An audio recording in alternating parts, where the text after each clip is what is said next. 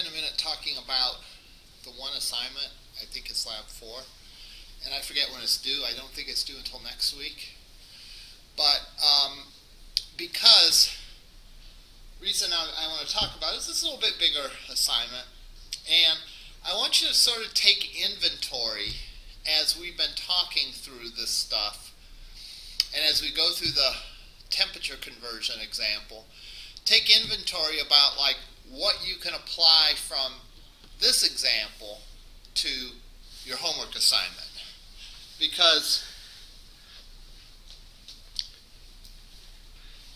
that's an important thing to be able to do, to see what parts of the problem are similar and what parts of it are different. So the homework assignment is to do something like this. You will have, ouch,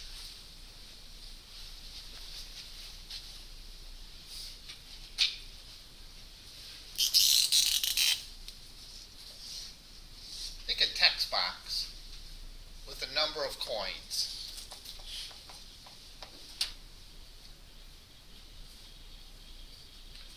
Then you'll have, and I'm not sure, let me look it up. Pardon me? Radio buttons. I wasn't sure if I said radio buttons or drop downs or if I was non-specific about what to do. The drop down was like to choose a number. Okay, the drop down to choose a number of coins. Alright. And radio buttons to say the type of coin. So penny, nickel, dime, and quarter. And then press a button and it should show you the amount, how many cents it works out to be, and it should show you that coin that many times. And I've supplied images of the coins. So if I pick 5 pennies, it should say 5 cents and then show the image of the penny 5 times. Alright? So, let's sort of take inventory right now and see what we covered and what we haven't covered. I think that's always important for students, but it's also important for experienced developers. When you look at a problem, it's like, well, what part of this do I sort of have an understanding of, or do I have at least an idea, and then what part do I have no idea for? Alright, we know how to click a button and to call a function. Alright, so that's one thing that we know. We know how to point to things on the page. Alright, because for this to work, we need to be able to point and get the value of the drop down and say how many coins there are. And we know how, and we need to know how to point to this and to say how to get that. Now, here's the thing. Alright? We don't know how to do that for drop downs and radio buttons yet. When I say we don't know how to do it, I don't mean that you don't know how to do it. Maybe you've worked ahead or you've done some research or whatever. But I mean, we haven't covered an example in class of doing that. But we've done the similar thing for text boxes with the temperature. Alright? So you can probably assume that the way that we're going to grab the value from here and the way we're going to grab the value from here is going to at least be similar. In other words, we're going to use a DOM to point to those things, and we're going to then do something with some attribute. Now, these aren't text boxes, so they might have different attributes than a text box, right? Because it's a different thing. Just like a fish has different characteristics than a bird. A text box has different characteristics than a checkbox, or radio buttons, or drop downs. But we know that they do have attributes, and we also know that you can use the DOM to point to anything on the page. Alright? So, this we don't know exactly how to do, but we probably should have at least somewhat of an idea. Alright. The calculation of the amount. Let's put it this way. Once we figure out how to grab the value of the coin and what coin we've chosen, calculating the value of those coins is probably no big deal, right? It's probably similar to our conversion from centigrade to Fahrenheit. It'll be an expression like that. So that depends on us knowing how to do this. All right, so that's an unknown. Now, displaying the number of coins is, for the most part, an unknown. It's something that we haven't covered. All right, but we have covered one aspect of it, and that is we've covered the aspect of how to change the HTML of the page using the inner HTML attribute. That's relevant both for this and for this. All right. So if I were going to take inventory and identify what are the biggest unknowns, at least what are the biggest things that we have not covered in this class, I would say, number one, grabbing the values from radio buttons and a drop-down. That's an unknown. And we'll go over that example today. We'll go over an example of that today. All right. The other unknown is how to display an image a certain number of times. And that we'll either get into today or we'll get into Wednesday. And again, it's not like I'm going to go and do this precisely, show you the exact code to do it, but we'll do some sort of example that contains sort of the elements that you need to do that. All right. So let me bring down the example where we left off on Wednesday last week, and let's enhance it.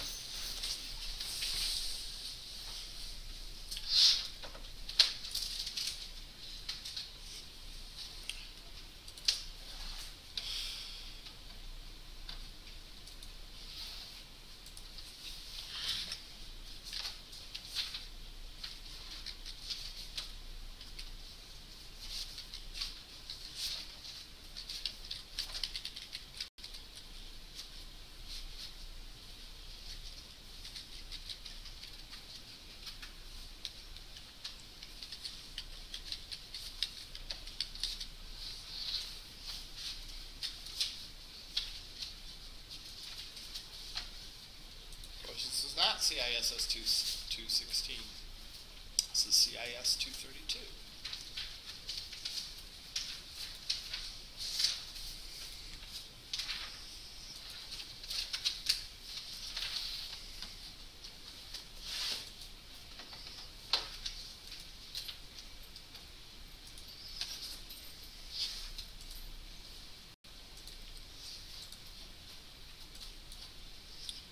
All right, here we go. Here's our file. One thing I will say is that you should test your code across browsers. JavaScript is one of those things that the DOM is handled slightly different across different browsers. So kind of like CSS, where CSS is something that you kind of need to test, especially if you're doing some of the newer CSS things in CSS3, or if you're doing some of the new HTML5 stuff, you want to test that across browser. JavaScript is another thing that you'd want to test across browser. So here we go. We can enter in the temperature, which, what was the temperature this morning? How cold was it? -4, I saw. Pardon me? -4. -4. And that's -20 degrees centigrade. See, I like Fahrenheit better. It sounds even colder in centigrade. All right. To review this,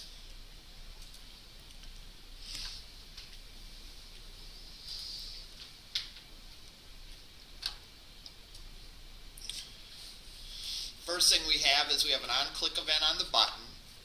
Remember, and this is important because we've sort of switched focuses sort of partway through this section, where the first time we did validation, we did it when the form was submitting to a server-side script.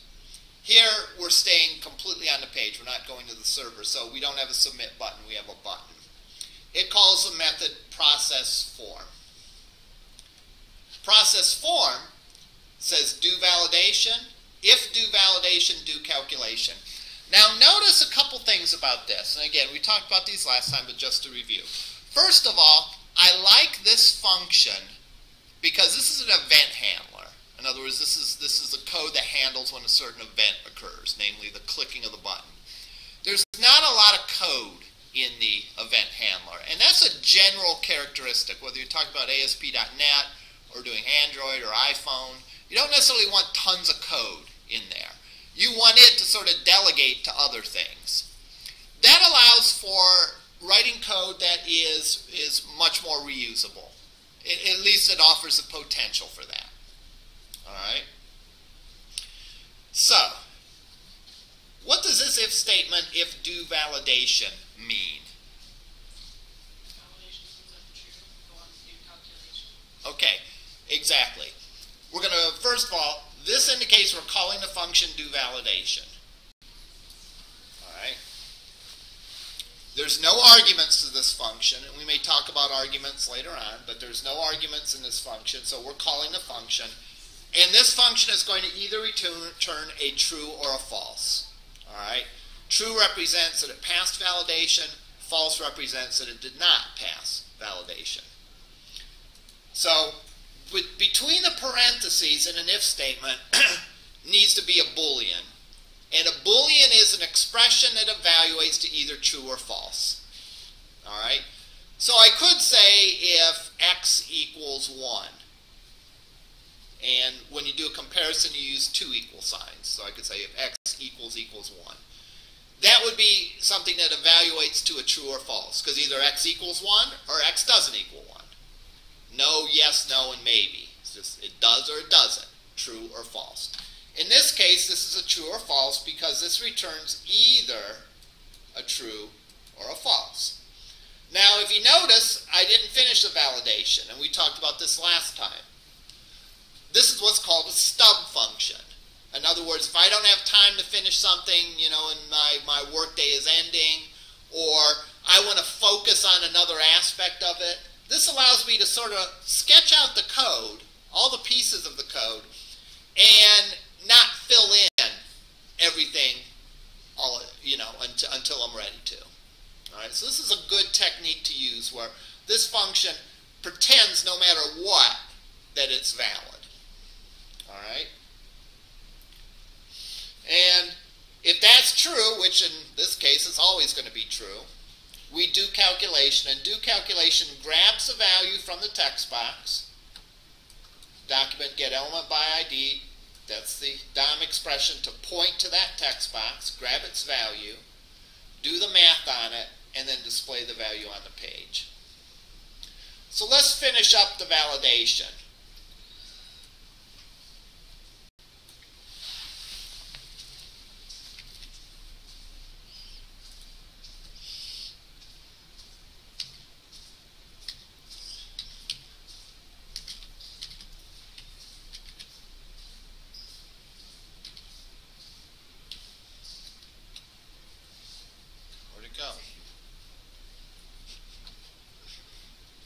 If there's nothing there, what am I going to do?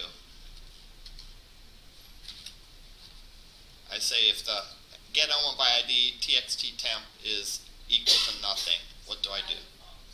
Set the value to false. I probably also want to display something on the screen. Do I want to do a pop-up?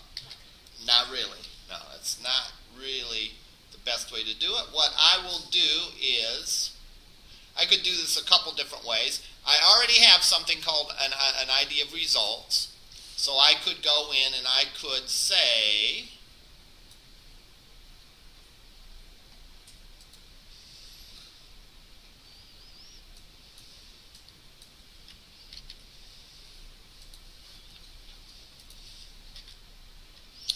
document get element by ID results inner HTML equals must enter temperature.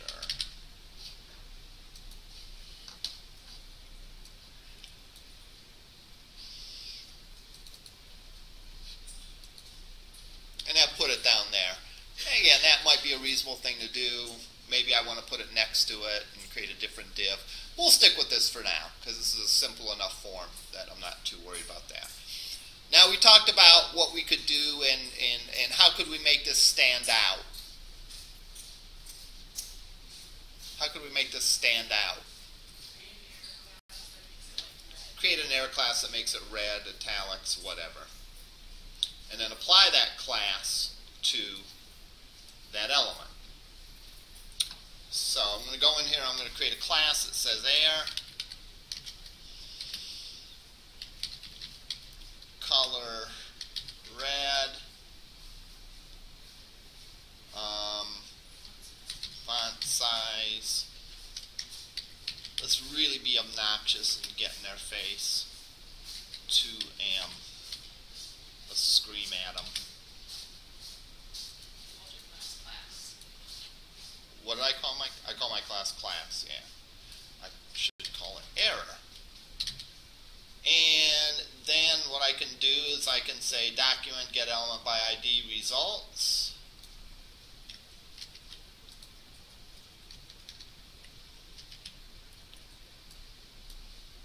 Dot class name equals error.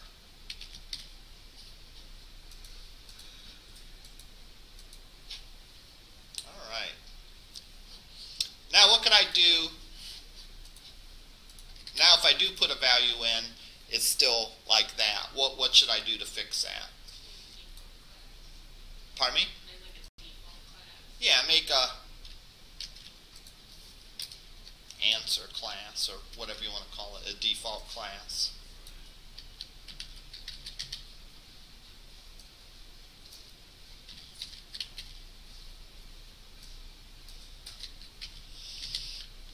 And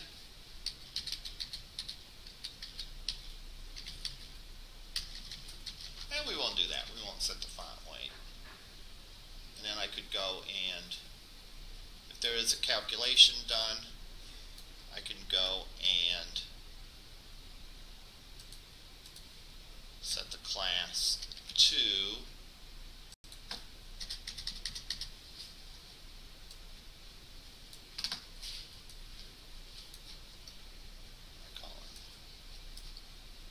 answer.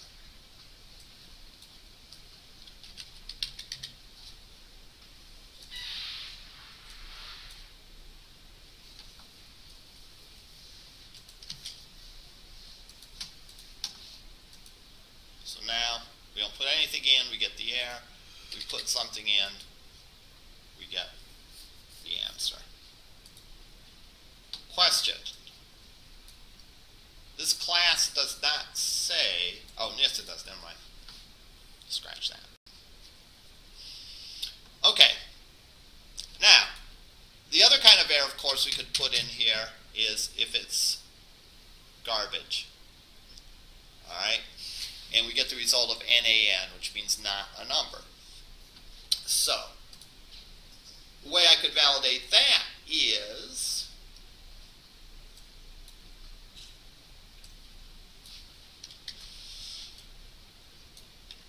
I could simply write a second condition, and I could do this a few different ways. I'm going to put an else on here. So if there's something in there, I'm going to look to see if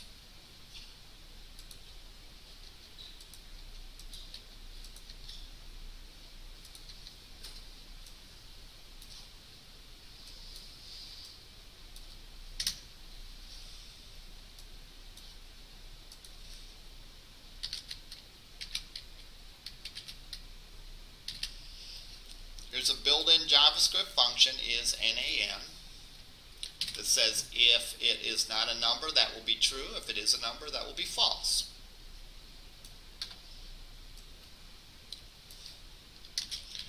And I'm going to change the inner HTML to give a more specific error.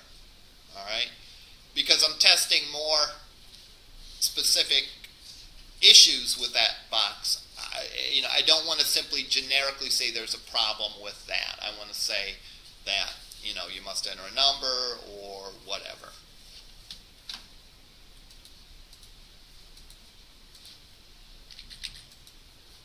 must enter a number, must enter temperature. All right. Questions on any of this? Is there a way to trim our decimal so it should negative 5.55? Is there a way? Yes. Are there any other questions? Yeah, there is. Let's leave that. We'll come back to it. Remind me if I forget. All right. What if we made it so that you could not just convert Fahrenheit to centigrade, but you could also convert centigrade to Fahrenheit? All right. So how am I going to do that? Well, I'm going to I could do this a couple different ways, and in fact, I probably will do it a couple different ways. I'm going to start out by doing it with a radio button. With a radio button. Alright. So, we know what a radio button is. A radio button is a series of buttons for which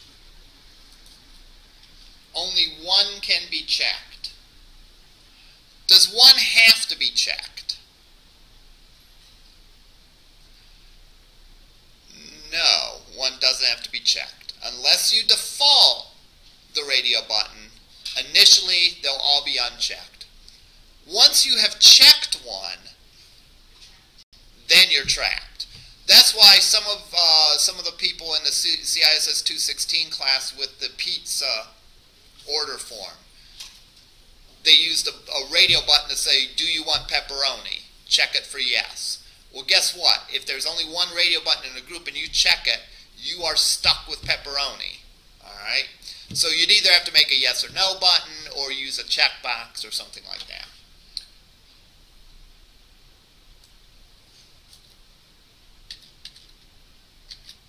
And I'm going to call this conversion type.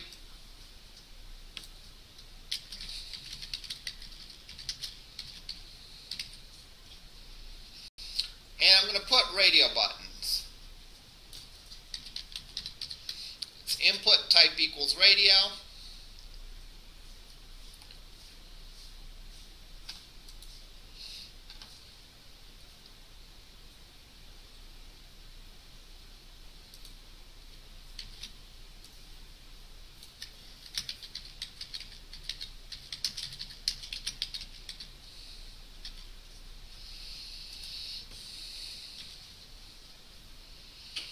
What other attributes do I need?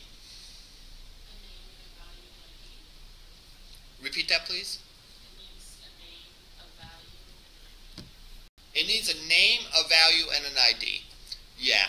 I'm not sure if it absolutely needs all of those, but that would be a great idea to put all those in. All right, and we will put all those in. Why does it need a name?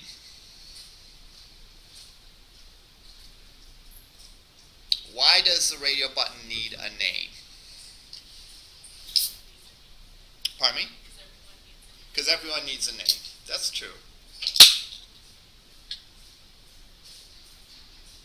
Why does this have to have a name now? So the function is something to call? That is a possible answer. We're going to use the ID. All right, so we would be able to get around the ID, get around not having a name, for example, on the text box, because we're going to be using the ID. Now, the server needs a name, so that's one reason why it needs a name, but we're not going to the server here. All right. What would happen if I had radio buttons that had different names? Let me ask that question. Well, the names connect them, right? The names are what connect radio buttons. Remember, the idea of a radio button is that you can only pick one of them. How does one of them within a group? How do you define what constitutes a radio button group? You give them the same name. So in this case, remember I said oftentimes you have a name and an ID. For most form controls, the name and the ID, you could just make the same thing, just to keep it simple. But with radio buttons, they must not be the same thing, because the ID needs to be unique. And the name needs to be the same within a group. Otherwise, it won't work like a radio button. All right? So I'm going to give this a name of RB type.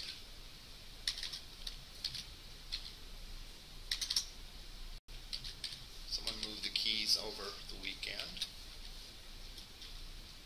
I'll give it an ID of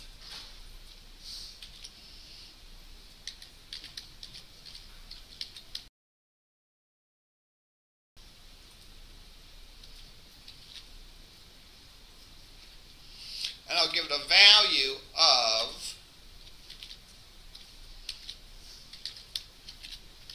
Fahrenheit to centigrade.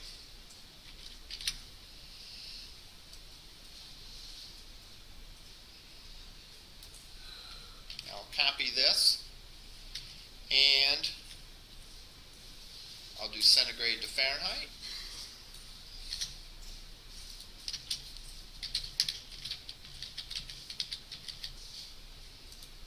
I have to keep it with the same name. I have to give it a different ID, and I have to give it a different value.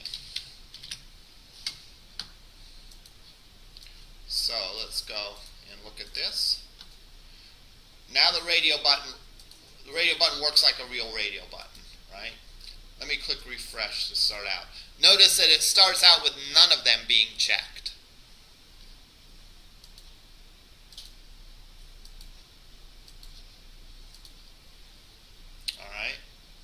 But once I check one, I can't uncheck. I can't uncheck both.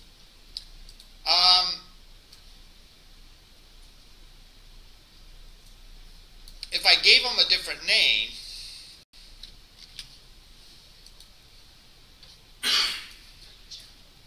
pardon me? Could check them both. Right. Because the browser no longer sees those as being one radio button group. So the name is what ties the radio buttons together. Now, I'm going to cheat on the validation right this moment. I may go back and uncheat later, all right? But I'm going to cheat on the validation right now, and I'm going to say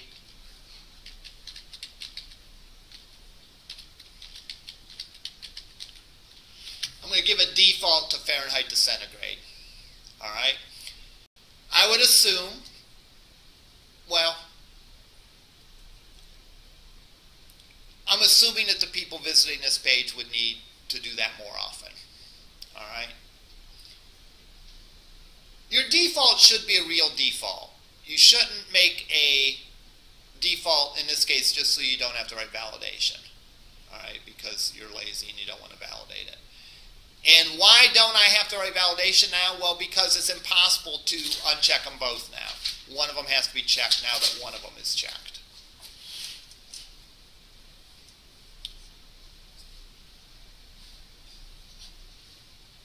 So now, if I go and view this, it comes up with Fahrenheit to centigrade. It is impossible to uncheck both of them, no matter what I do. All right, so now I want to do the calculation. All right. Now, the calculation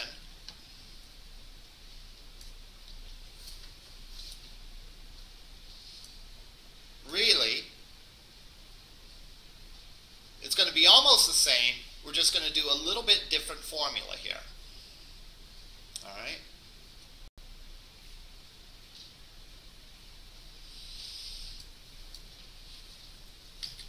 Change that to T.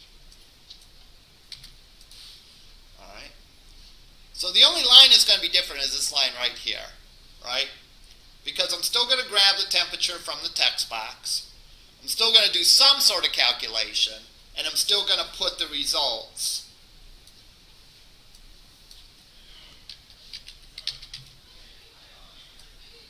in my inner HTML. The difference difference is what calculation that I do. So, how do we determine what radio button got checked? Look at the value. Excellent thought, but it's not correct. Why not? It's not correct because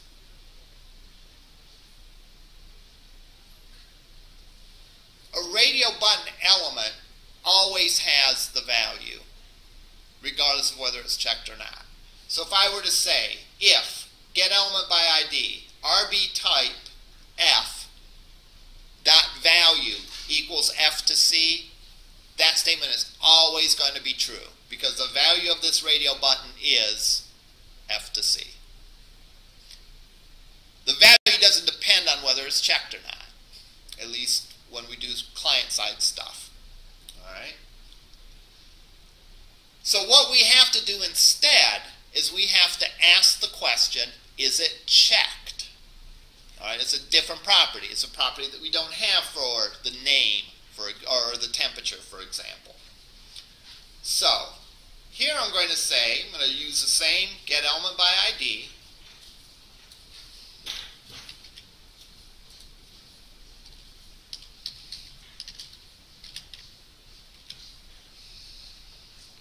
The ID, I'm going to look at this radio button.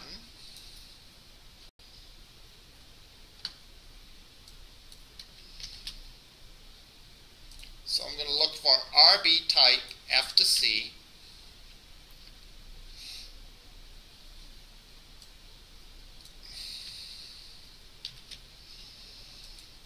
Dot checked.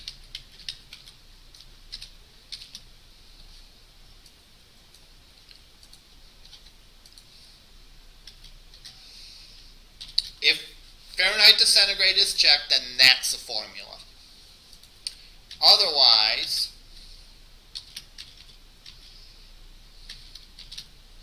the formula is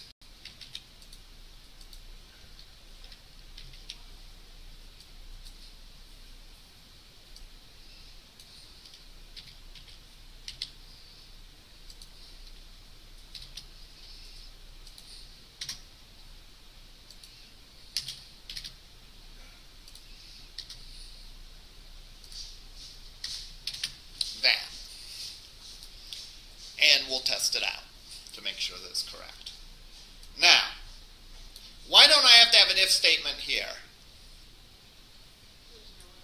Because there's no other options. I've guaranteed at least one of them is checked through my validation. I'm sorry, not through my validation, through the fact that I set a default. All right? And therefore, since there are only two checkboxes, either RB type F is checked or it's not. If it is checked, then we do this. If it is not checked, that must mean the other one's checked. Therefore, we do this. So let's save it and run it. So if I say 212 degrees Fahrenheit to centigrade, it should show up 100. Okay, 100 centigrade. Well, if I do 100 degrees centigrade to Fahrenheit, it should be 212. And it is, but the label still says centigrade. How can we fix that?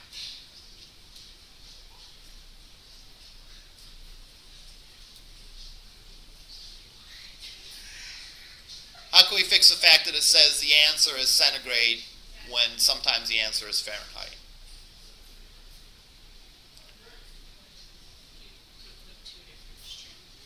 Could put two different strings in, right? And what I'm going to do is I'm going to say label, do this, I'll say if this is the case, the answer is centigrade.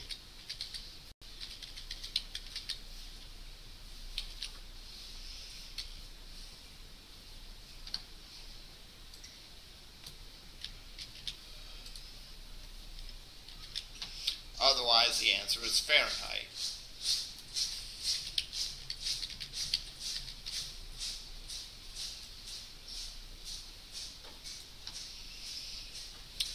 I'm going to add to this, not always the word centigrade, but I'm going to add my label, and we should be in business. 212 degrees Fahrenheit to centigrade is 100 centigrade. 100 centigrade to Fahrenheit is 212 Fahrenheit. All right. Questions about what we have so far? So we've met a new property. We've met a new property called checked.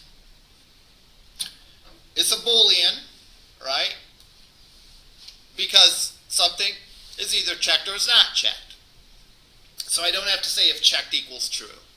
I know that it can either be either checked or not checked.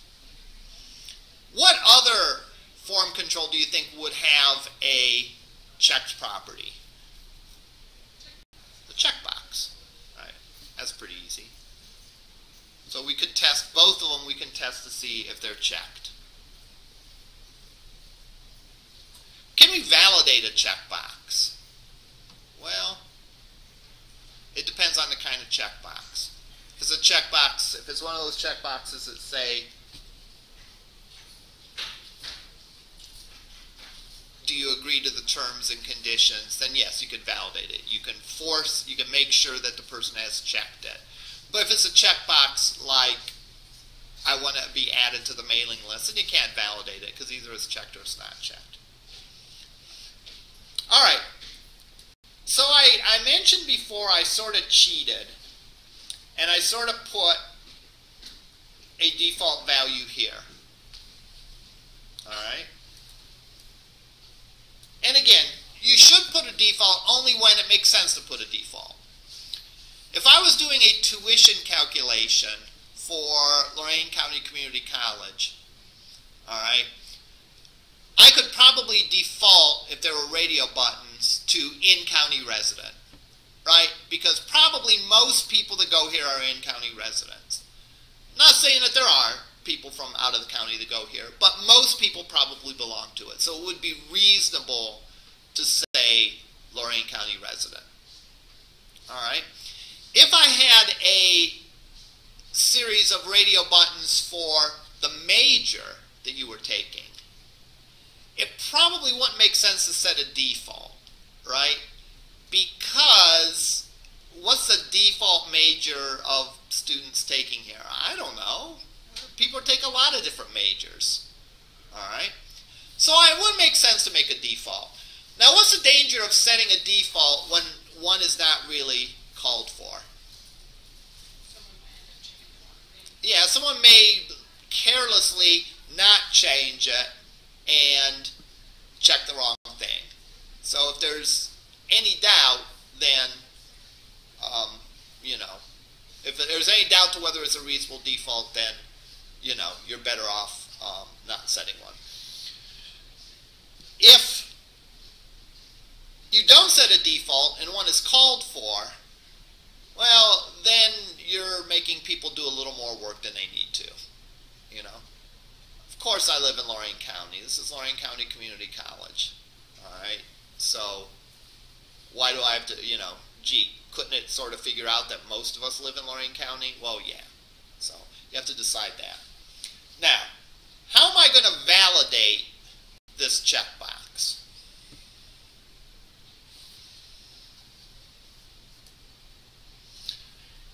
Let's say I get rid of the default. So I get rid of that check property. So now, when I come to that page, nothing's checked. And if I click 111, which conversion is it going to do? Centigrade to Fahrenheit? Pardon me? It's going to do the second one, right? Why is it going to do the second one? Well, because look at how my code is structured. I look to see if Fahrenheit is checked. If it is checked, I do this calculation.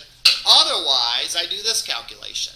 So Fahrenheit isn't checked, so it's going to go and do that calculation. So it's going to give me misleading results. All right? It did the centigrade to Fahrenheit. How can I validate? So then the third, you make your else statement and else if, and then do a third one where it's neither of those, you give me a message. You're real close. I would not make that an else statement. All right? Each control that I'm validating is going to have its own little segment of if statements. Right? Because I want to validate them independently. All right? And I always want to do the validation. All right? So, I want to write an if statement that says if neither of them are checked to do something. What do you suppose that if statement's going to look like? It's going to have the word if. It's going to have parentheses. And it's going to have that. And I want to put this down here.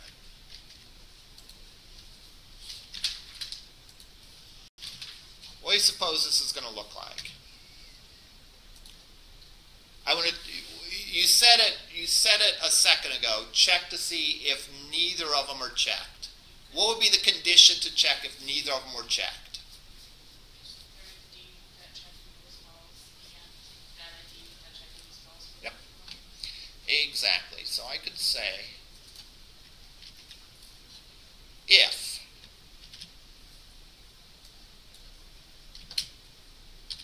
equals false,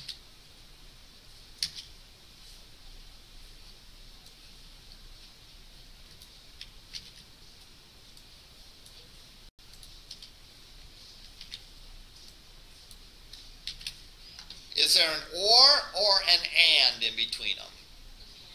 An and. Why? They both have to be not checked. They both have to not be checked. Neither of them have to be checked. Remember, one of them's always not going to be checked, right? So I can't say if this or that is not checked. Well, one of them's always not going to be checked. So I'm going to do an and.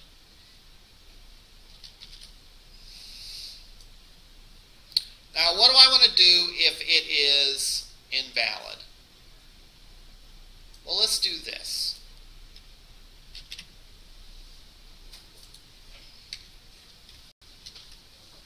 Valid equals false.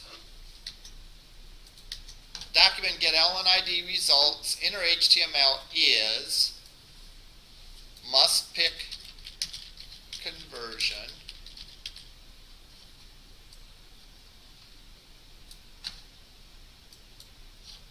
All right. So now I go and say 200 must pick conversion. Yay, it works. Does anyone see a problem with this?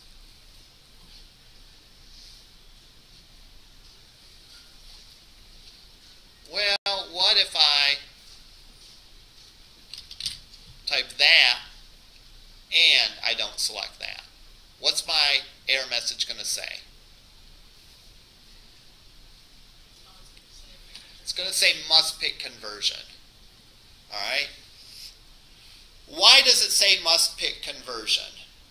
Well, because I've said the inner HTML equals must pick conversion. If neither of them are checked, then it must pick conversion. What happened to this error that says must enter a number? It got overwritten. In other words, for an instant in time, for a microsecond, that error message said, or that results field said, must enter a number. But then, virtually instantaneously after that, this validation detected an error and it said must pick conversion. How could we fix that? I'll tell you, one way we could fix that is we could set up separate error spans. All right? So that would be a good way to fix it. We could then put them like right next to the field. So that would be a good way to do it. How could we do it without setting up two separate error labels, though? Could you go with a generalized error variable where you concatenate all the error messages onto it? So could concatenate. I could say, in other words, I could say must enter a number, maybe a comma or a semicolon, must choose conversion type.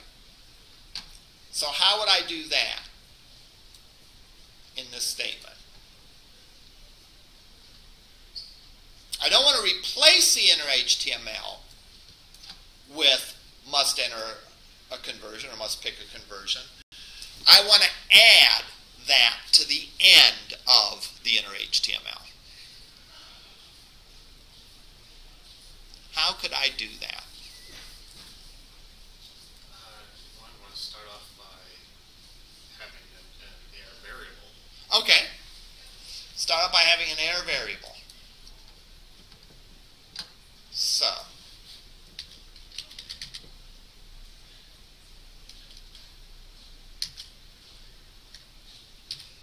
what are we going to initialize it to? Let's initialize it to a blank. All right. If there's a problem with the first thing, what do we do?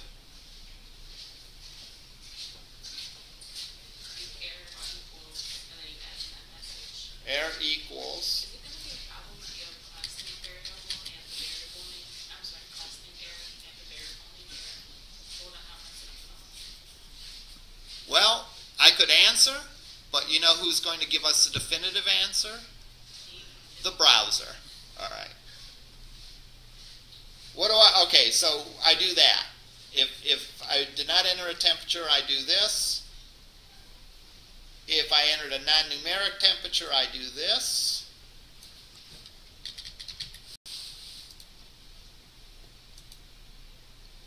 What do I do here then? You want it to be inner HTML equals error plus must pick conversion equals. Okay, inner HTML equals error plus. And, oh, go ahead. Well, I was just going to say, can I look off at the code one more time? Let me scroll to the side. Because couldn't it be, should error equal plus must enter a number, must not just enter a number? So that way it keeps adding on until it's stored in a variable. Good thought. The reason why that one is different is, remember, these two errors are mutually exclusive. You're not going to have this error and this error. All right. So yeah, you could do that, but you don't have to do that.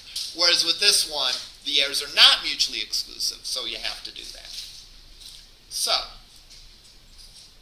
let's try that. What's the last thing that we have to do?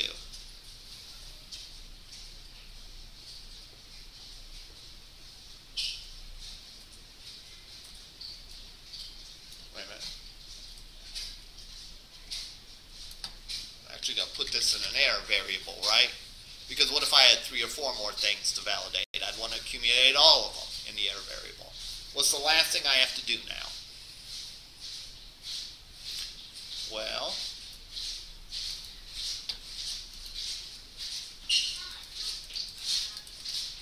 nothing's happening. And I'll tell you, I'm not getting an error. I say with a reasonable level of confidence. Where is my error message?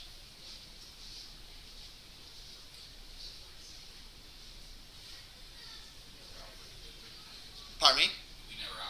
We never outputted it. So my error message is in a variable called error. We never put it out to the page. So how do I add it to the page?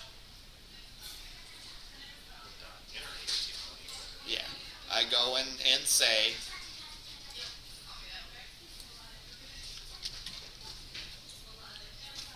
after I'm done, I go and say results inner HTML equals error.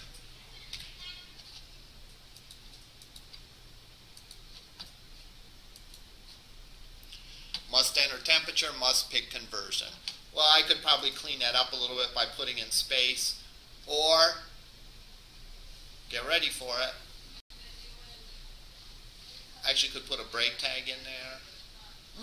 Perish the thought. or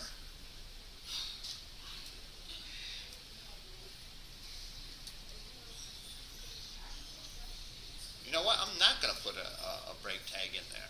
I'm going to Give them paragraph tags, I guess. could give them a paragraph tag. Oh, those really don't seem like paragraphs. I'm going to put a span tag around each of them.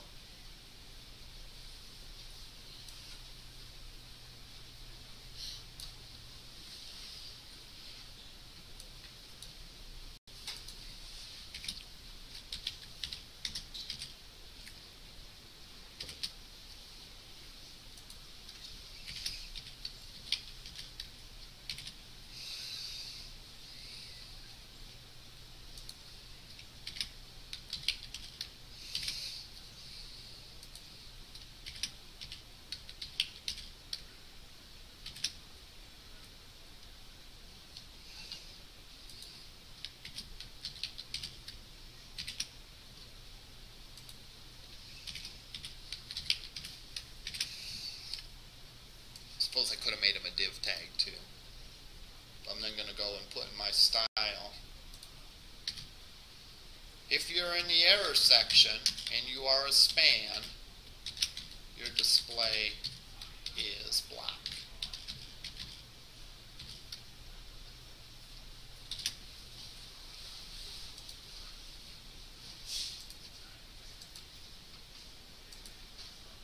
Must pick that, must pick that. If I just put one of them in, I put both of them in, goes and does that. Now, think about it here. We've actually done a lot here. We've picked a radio button, and we've picked the value of a radio button, and we validated the value of a radio button. We have also done something similar, not exactly the same, but similar to this. Namely, we've put repeated things in an inner HTML. We've put other things in we have put more than one thing in the inner HTML. Now, to be sure, this is a little different because this we're going to do a specified number of times, where this other one we did on a one-by-one basis, but we should sort of have a clue on how I could go and add more than one thing to the inner HTML without wiping out what was there before. All right, we'll continue on this example next time.